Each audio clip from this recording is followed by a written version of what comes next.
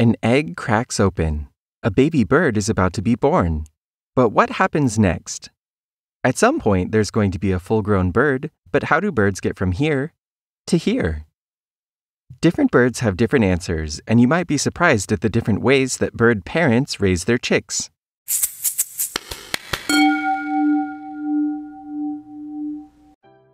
There's two main strategies for young birds. They can hatch out of the egg well-developed, with strong legs for walking, downy feathers for warmth, and well-developed eyes for finding food. These chicks are, to some degree, able to feed and care for themselves, and don't need the assistance of parents quite as much. This is called the precocial strategy.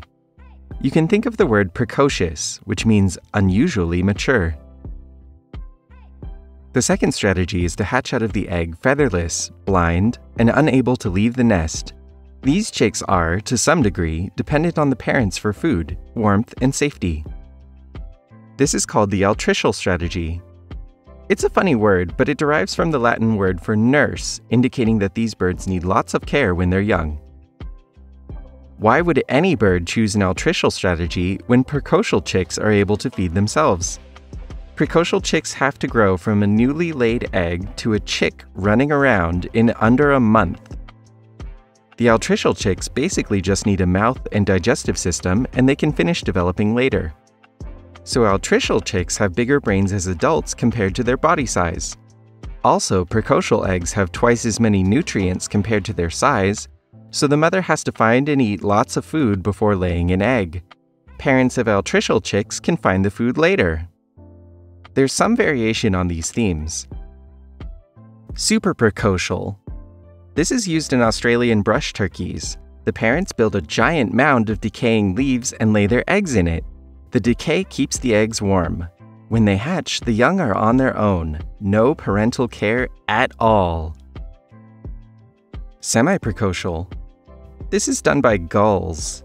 Young remain near the nest and are fed by their parents, but they can walk around a little. So there's no perfect strategy, just certain benefits for each choice.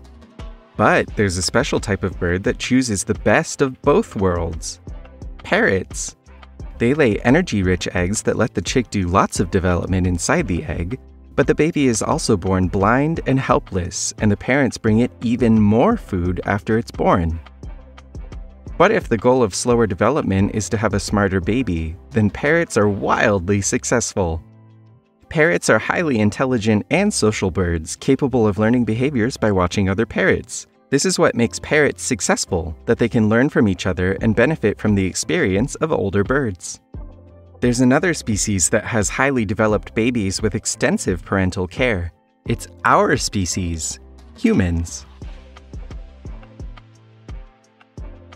So now you know more about bird parenting. There's lots of strategies, each one having different benefits.